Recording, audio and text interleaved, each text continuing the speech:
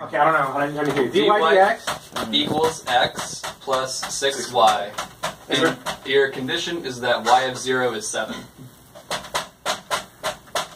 Alright, so I guess this is linear, right? So what do we have to do first? We have to put it in standard form. Standard form. So we subtract the 6y. 6y, dy dx minus 6y equals x. You'll be famous, Philip. Yeah.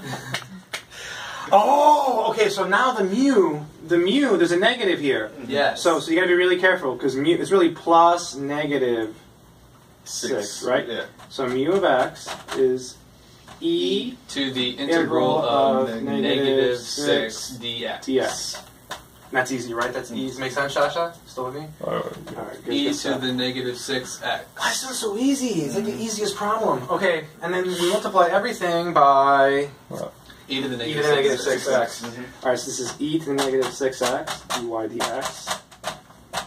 And then it was this, same thing here, right? Minus 6, e to the negative 6x, y equals x to the negative 6x.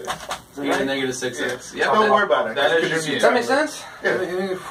Keep going. Caitlin, you working on your own? Are you doing it? Ahead? Yeah? You make it this far? I'm still writing. Oh, okay, Yeah, okay. I'm Keep working. Right.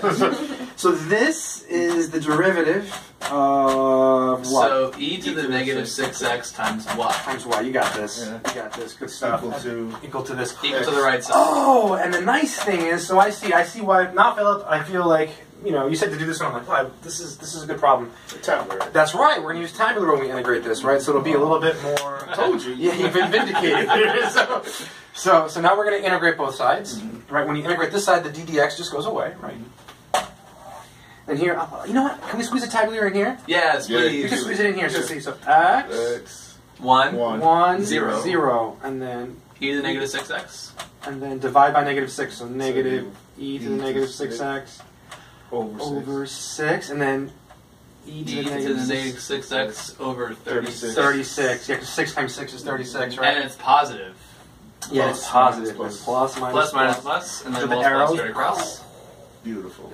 And then just write it straight out, right? Write it straight out. We integrate, we get this guy, so e to the negative 6x Times y equals, and then these guy here, right? So it's x times that's negative, right? Negative. So I'm gonna write it as negative 1/6. oh, okay, I should have done that. Too late. And then e okay. to the negative 6x.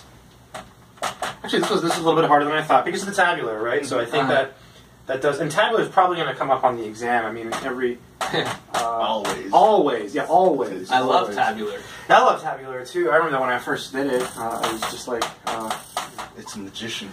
the reason to be alive. Yeah. And then to finish, you just divide by e to the negative 6x. How nice. Oh, but we're not done. No, we're not. Because after you do this, well, these cancel. Yeah. We got to find c. Oh, I remember this problem. I was doing this problem last weekend, and I got it wrong. And it made me want to give up. That is like everything. Like, it made me want to, like, quit and not do anything. That's our y, or do we have That's our to? y. That's y. Okay. And I had messed up with, like, the adding of the fractions or something. Did I mess up at all? No. Hope not. No. Because once you plug 7 in and 0. So it's impose the initial condition. So impose the IC. So 7 So you wanna have equals 0 over 1. 0 minus 1 over 36 plus, and then this is just e to the 0, so it's just c. Mm-hmm. Oh, jeez. Okay, so it's going to be c is 7 plus 1 over 36.